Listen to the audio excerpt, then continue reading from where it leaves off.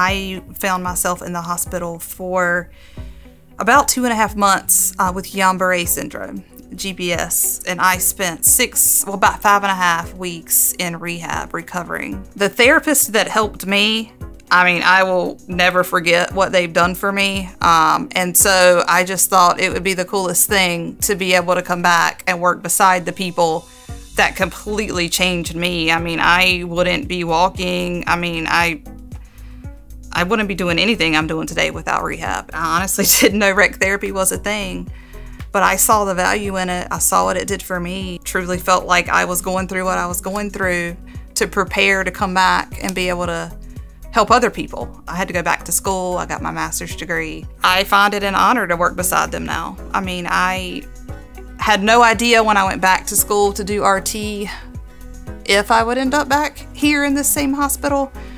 But in a lot of ways, it was like my perfect job. My ideal would be able to come back and help people in the exact same facility where I received the help. And so it worked out. I think all the pieces came together just like they were supposed to. And I feel like I'm right where I'm supposed to be, doing exactly what I'm supposed to do.